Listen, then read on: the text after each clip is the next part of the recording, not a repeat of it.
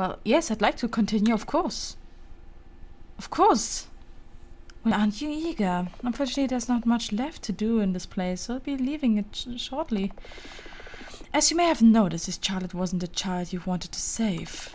Or did you actually like her more than the Charlotte Wilshire you've been around for so long? I said it from the beginning, this Charlotte is different. This Charlotte is...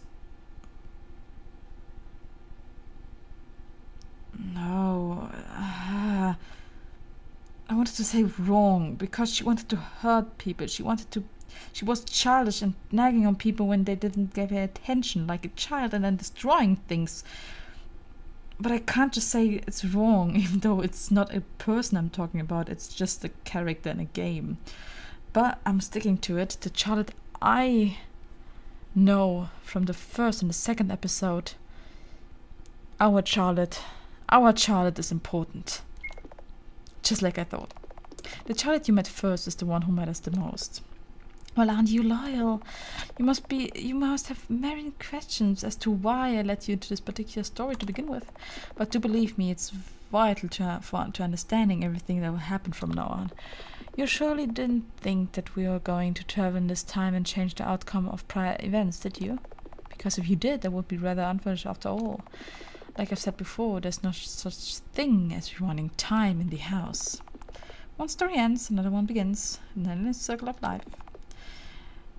You know how it goes with games. You can always start a new one. System note, new story. Please activate the menu from the title menu. What? New story? What happens then? Will it be the same? I don't know.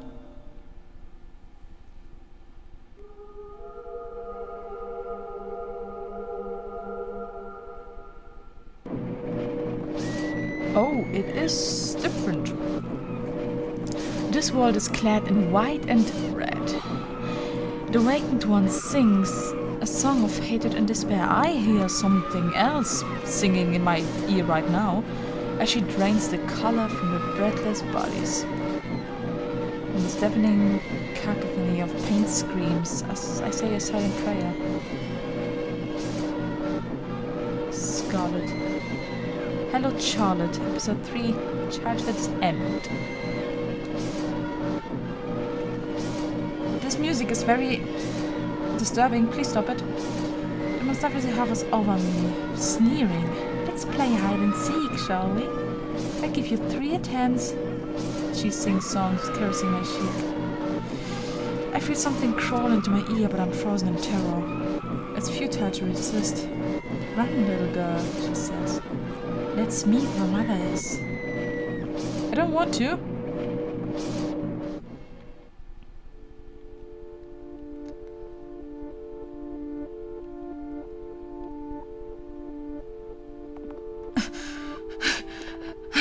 I have to hide. Well, not with blood leaking like that. Oh God. It's another Charlotte. Is it?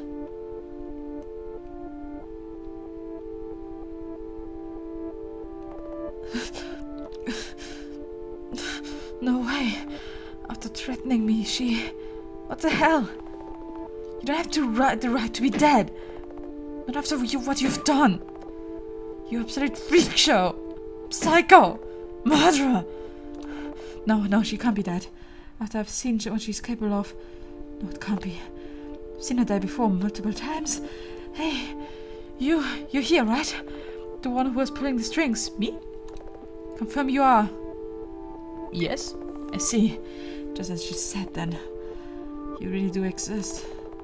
Please help.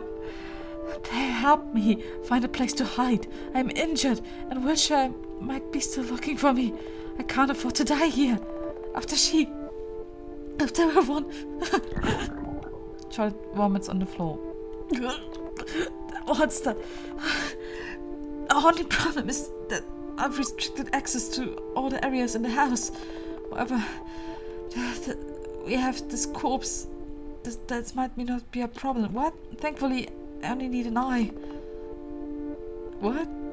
Boxcar? Oh no. Oh yes, the eye. Scared and everything. I cried Charlotte's eye. Oh, disgusting. Well, you don't have to tell me that. Let's go to the elevator.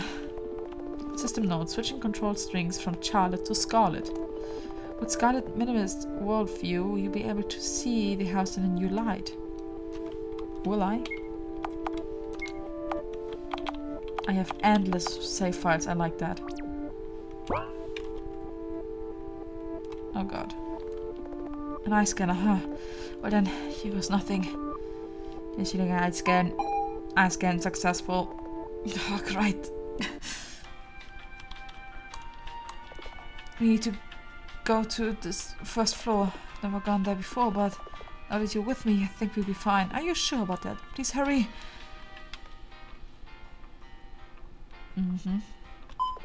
Destination reached. We're gonna die. Alright, if you plan to stick around, how about I give you tasks from now on? You give me tasks? I'm sorry, what? I'm sure it'll be easier to navigate that way. So, find a way to enter the rooms on... We can't go back to second floor. So this is the only place we can hide. Well...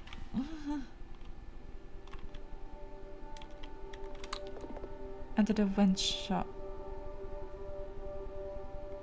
Yes. Storage room? Cold blood. Ow. Spark starts to dance before my eyes. This room will do. I think I can rest here just a little. God, this game never stops. I mean, I like it, but I really can't wrap my head around this. When I open my eyes, the lights blinds me. Have I died? You have 10 seconds to explain yourself. Felix! Are you one of the good Felix? You're always the good Felix. Felix, let me hug you. I really liked him from the second episode. I mean, the first episode he was kind of cold because they got to know each other, and I like him. I just like this character. Otherwise, I'm activating the security system. Now, I'm fairly sure that after that doesn't have pink-haired midgets threatening me. 10, 9, 8. Shh, shh, shh. Covered by his mouth with my hand, telling someone. Quiet! She might hear us. What? What? Whom are you talking about? Charlotte Wiltshire. Do you know her? I do. So? Is she here? No, she isn't. She hasn't come home yet. Home? Oh god. Oh no. I have to run. I abruptly get up, only to win some pain. Can you kindly calm the fuck down? I like that sentence. Can you kindly calm the fuck down? Wiltshire isn't here and I'm not her associate, okay? Oh, my ears. Keep your language in cheek, will you? You're in no position to lecture me, miss. I treated you once. Why, where's my thank you, Mr. Onika? Onika? As in Felix Onika? Why, yes. So? I once read a novel with a character named that. Not again. Yes, I know, I've read it too. Let's never talk about this again. Also, that was a sensitive subject. It's nice to meet you, I'm Scarlet Isla. I'm sorry that I was threatened, but I don't care. Felix is alright. Felix is life. Felix is the goal of this game. And the normal Charlotte. And C. Vincent. I'm sorry for being rude earlier. I just panicked. Alright, I understand. What did she do this time? What do you mean? No, it doesn't matter. Charlotte Wiltshire murdered every single person on the second floor. Oh. That takes some talent. So you're the sole survivor? Yes, she wanted to play hide and seek, so she let me go. She's seriously messed up, saying things like I'll meet you where mother is. What could it possibly mean?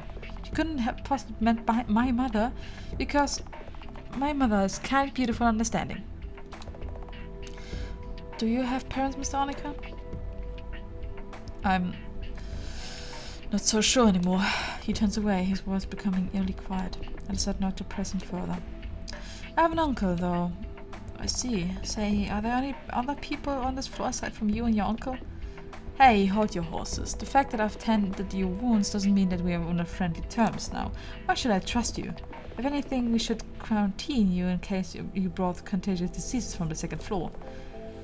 I'm fairly sure I'm not contagious. Like I said, we can't be sure. No one here is allowed on second floor, which are excluded. So you've never been to school? School? What's that? No one's treated by a kid without a degree. What good will a piece of paper with a signature do you? Look, you aren't cutting blood anymore. Isn't that evidence enough? You're right. I'm sorry. Never mind that. Sleep for now. If you do anything funny, Mr. Bennett will break your neck with a TV remote. How is that possible?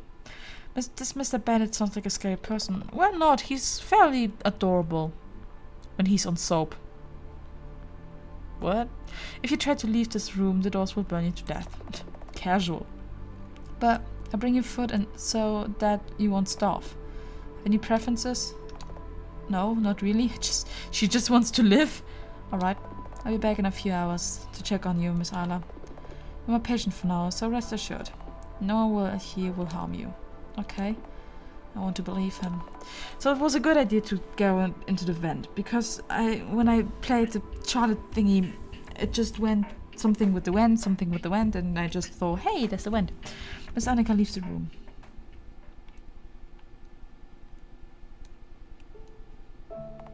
Stare at the ceiling.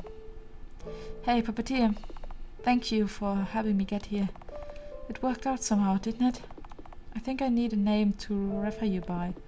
How did Lilith sound? Or would you prefer Seth? Lilith was, yes, I know, the thing for girls and everything. But since the first episode, we were Seth. So I'm gonna go with Seth. Alright, Seth it is. It was my father's name, shut up.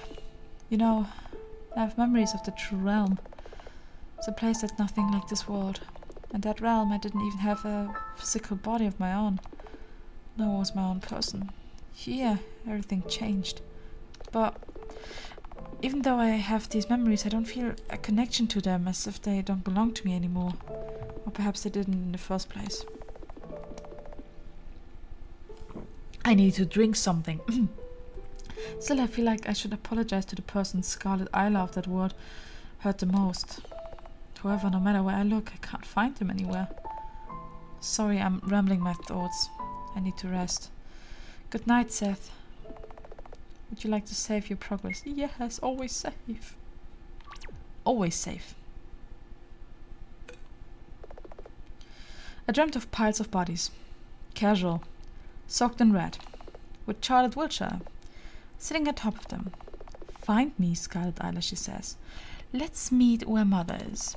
Pushing me down, hovering above me, Charlotte Wiltshire is crying. Crying? I wake up in cold sweat. Awake already? Mr. Onika. Morning, Miss Isla. So a bad dream? More like a nightmare. I have to find Wiltshire. Huh? Why so sudden? Weren't you hiding from her? I just remembered something. Huh.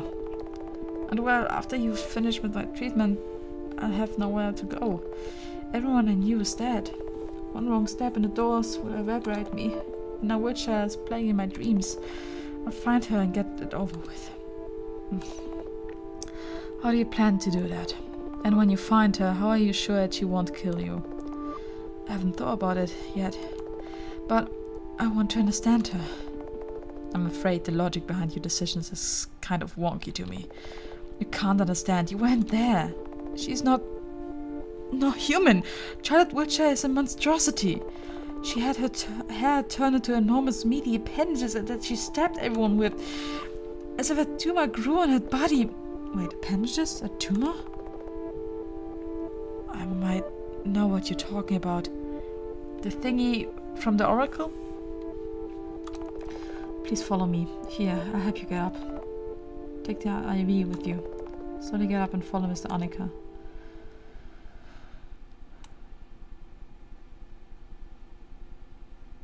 Okay, we're taking a trip. I don't know what that is. It looks disgusting. I don't want to get near it. What is this? Organic matter infected with a parasite. We are able to extract it. I'm so sorry. Wait a second.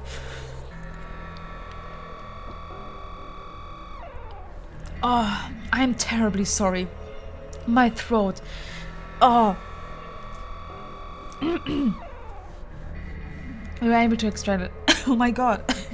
I can't read the sentence. It's like my body is resisting against it. Alright. We were able to extract it out of Miss Witcher's where she was sleeping. There we got it. Killed her in the process, but she respawned anyway. I'm sorry, I'm very sorry.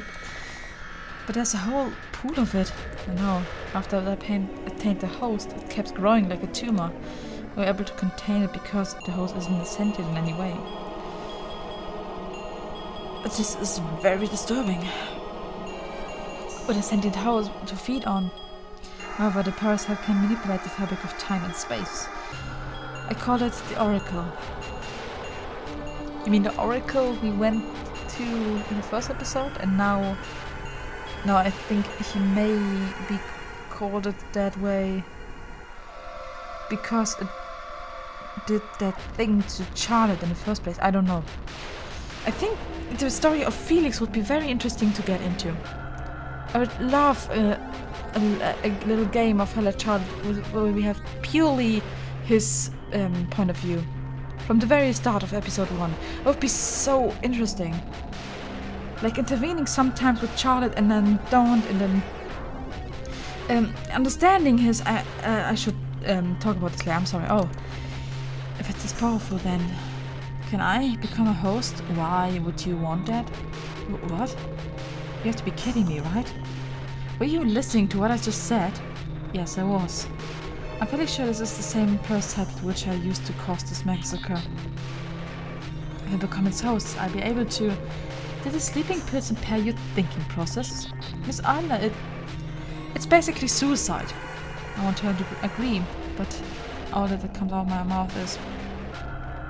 It doesn't matter. Huh? No, Find me, Scarlet Isla. Just, please, I have to find Witcher, no matter what. I need the Oracle to face an unequal. No. What in the world am I saying? Indeed, what are you saying? If you say so. Huh? He agreed? We've only met yesterday, nor are we friends, so I'm not really in any position to argue. Besides, No, it doesn't really matter. I'll do it. So let's go. Can't you just push her into it? By the way, you seem to be quite knowledgeable about the Witcher. I've been monitoring for a while. Have you ever seen anyone die a gruesome death and have an exact copy of them walk in like nothing happened a minute after? There's something seriously off about that. Right. I thought the same way. Plus, Miss Witcher herself is mentally unstable. She seemed to be adamant of the conviction that all of the house's inhabitants are NPCs. NPCs? Non-player characters. Apparently she strongly believed that this world is a game. Is that so? That's ridiculous. Although what she said about puppeteers was true, so what if... We need to take one of the vials from the cabinet on the left. However, we can visit the Oracle pool again if you want to. Although it's gross, I find it strangely fascinating. Can we? Can I save? I am Phoenix right now. Miss Ada, do you know of the cat parasite? Cat parasite? It's also known as... I bloody can't read it. Toxoplasma gondii? I don't know.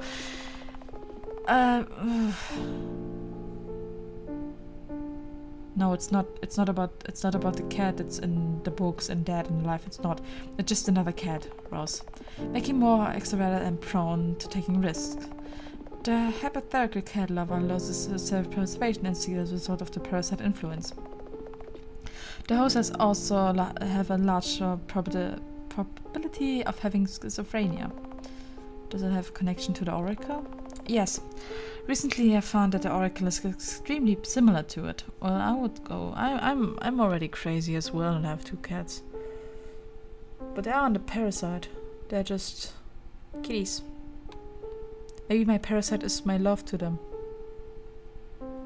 Maybe I'm just crazy. I tried implanting it into rodent brains, and the infected subject were more likely to exhibit fearlessness and extroverted behavior. Interestingly enough, the research I've read on the parasite reported that the infected males were more prone to dress sloppily, but the females tended to wear jewelry and expensive dresses. Also, when tested on rodents, the males had a significant increase of testosterone and exhibited more arrogant behavior, while the females became more docile and submissive, less violent. But then again, be foolish to generalize how the individual is hosting their parasite. Humans are complex beings. Indeed. Still, a feline parasite. I have a second thought about it touching cats from now on. No! Touch all cats! Do not touch all cats, just pet all cats on the head. Like pet, pet, pet. Be lovely. As long as you wash your hands and don't touch their feces, you're unclear. Why would I touch cat feces? I don't want to touch feces. Maybe. That wasn't very reassuring. Okay. So we got something about the cat parasite. Here it is. God in a jar. It seems empty. It's a parasite. Of course you can't see it. However, it's desperate for a host. Despite being this small, it's extremely powerful. Still, it might drive you crazy. Eat you from the inside. Are you sure it's worth the risk? No. No, I don't want this. I have to find Wiltshire. I'm scared. I have to find Wiltshire. Please, let's call it off. I have to find Wiltshire. It is. If you say so, let's get started then. Alright. What do I need to do? I'll operate on you and insert that part of the oracle into your brain. Let's go. Oh, this is going to be so great. I have to put you to sleep first.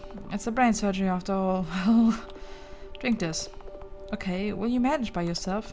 You do not believe in my abilities, do you? Sorry. I can't help but be skeptical. I know.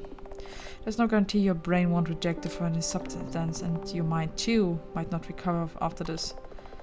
I'll prescribe your suppressant drugs to prevent this parasite rapid reproduction, but I can't promise anything. Nothing about this is fine.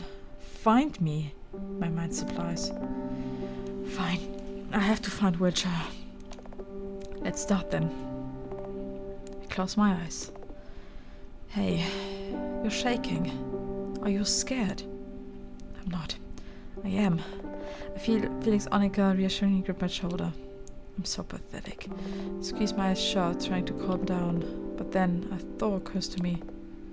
I'm no longer alone. For the first time since I woke up in this world, someone is there for me. Even if I make a mistake, there's someone to guide me. If I fail, there will be someone to remember I existed. Seth is here.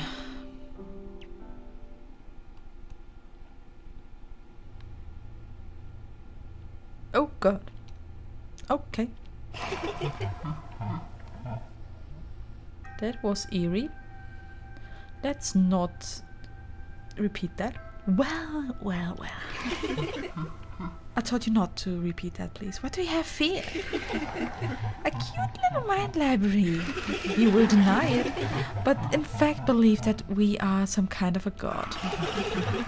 A deus ex machina to help you achieve your goals. Could you please stop that noise? But more than that, you're terrified of us. Terrified of Charlotte Wiltshire. Say, how does it feel to watch all your classmates get turned to the mincemeat? They're all so nice to you, but bullies Miss Wiltshire all the time. Why is that, we wonder? And it was no ordinary bullying. After all, her story wasn't R-rated for anything, was it? Just look at all those camera angles. It's all her own fault, they cried. You knew, yet did nothing to help. Because the truth is, you didn't like her at all, did you? Threatening everyone like NPCs, putting herself above all of you, Miss Wiltshire was really unpleasant, wasn't she? I try to speak, but all that comes out of my mouth are pain sounds. Aw, too bad you can't counter your speech with a witty comeback, right? Alright, we don't mind giving you some freedom of speech. Toriko walks around the place, falling apart and reassembling all over again. Hey, class rep. Why is this sudden determination to find Wiltshire? Are you sure it's not mind control? I don't know, but I'll find her, make it clear. I couldn't understand her during her lifetime, so maybe I understand her in her afterlife. She seemed to know something I didn't. Are you sure you'll succeed at all? I'll succeed, no matter what. With Seth, it's possible. We made a deal. Oh, how lovely. But how can you be sure that the puppeteer can be trusted? It seems like you're quick to trust each passing stranger once they are remotely kind to you. For all we know, they might be on Wiltshire's side. They're with me now. It's all that matters. They might be simply curious. It's not like they're deeply invested in your character, having known you for a few hours. Charlotte's everyone's favorite girl. And look at you! You're obnoxious! Well, we know Scarlett from the second episode that she jumped down. Keep quiet. You're just a pest. Sure. We'll shut up. Tucker falls apart again, turning into a pulsating mass of organs. Lay down on the floor, curling into a ball. It's okay, I can do this.